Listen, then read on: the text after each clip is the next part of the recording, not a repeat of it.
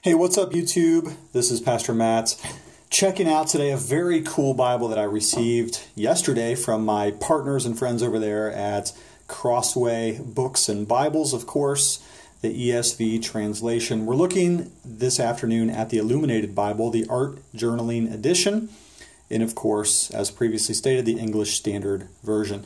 This Bible comes in an incredibly cool slipcase, which we will pull it out right here just to show you. I love slipcases, if I could just say so.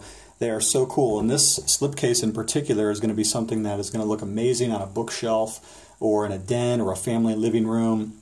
It just looks like something out of the late 1800s, early 1900s. A fantastic slipcase, and let's go ahead and set that aside just for a moment so we can have a look at this Bible. Now, this is a hardback edition of the Illuminated Bible Art Journaling Edition, and when we open it up, the special feature of this particular Bible is that it has all of these beautiful flourishes throughout the wide margin edition on this cream-colored and very thick 46 GSM paper. So this is going to be a perfect edition for you to study, to take notes, to do some doodlings.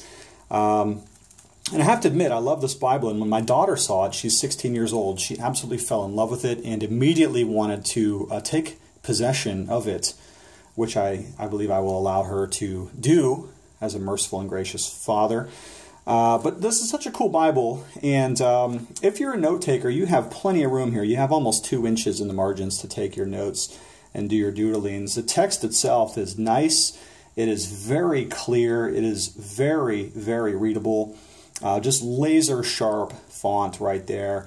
About a 9-point font, if I'm not mistaken. Easily readable for even some sluggish eyes, in my opinion. Of course, this is a bigger Bible. This is something it's got a little girth to it. It's not quite as big as the ESV Study Bible, but nevertheless, this is a Bible that's going to take a little bit of carrying if you're going to try to bring it to church or to Bible study with you. But the cream-colored paper, being so thick, is perfect for writing notes.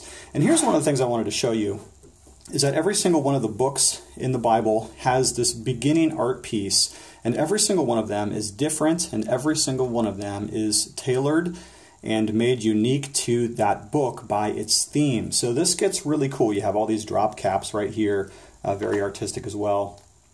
But each book has throughout these wonderful pieces of art, and each one has a book introduction. Now, one thing that I thought was really cool, really cool, is that in the back, if we turn to the end here, there's actually a key that is provided by Crossway and by the particular artist to understanding each one of the art pieces that introduces each book of the Bible. So over here we have the book of Genesis, its opening art piece, and then here's its description. Let me just read one of these to you. It says, the opening illustration depicts the act of creation and the beauty of the Garden of Eden when God first introduced plants, flowers, and every living thing into our natural world. The apple signifies the fall of man, separation from the Creator, and ultimately the need for redemption. And so, as I said, each book has its own art piece. And all of these art pieces are the creative work of the artist whose name is Dana Tanamachi. I'm hoping I'm pronouncing that correctly. She's the one who did all of the art. And I do want to address one thing here. If you are from a Reformed or Presbyterian tradition and you're a little bit worried about Second Commandments issues here, I know a lot of the evangelical world has no problem with depictions of Christ or any of the third persons of the Trinity. But some traditions do that come from the Puritans, the English Puritans, or the Scottish Presbyterians, which, by the way, would represent my own tradition as a Presbyterian. I am pleased to report to you that there are no what we would call Second Commandment violations or depictions of Christ. Now, for you, that may not be a big deal. For some of us, it is. For some of us, when we see a picture of Jesus, there's always just kind of a, I don't know, I guess I could say an ick factor, depending on how good or terrible, conversely, the artistic rendering may be. Personally, I don't like many images of Christ at all. I think most of them are just unusual and slightly off-putting in some ways. Even some of the best art, to me, has a little bit of a factor that just causes me to want to withdraw from it.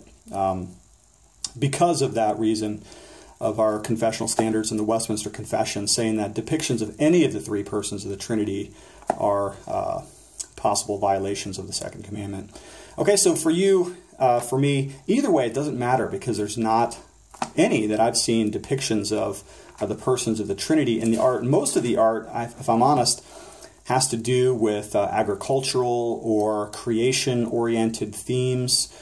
They're all beautiful. They're all thematically related to the contents of that particular book.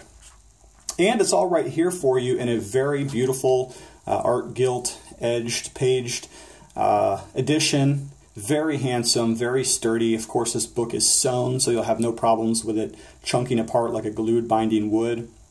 And again, it just looks like something that should be in a study or a den.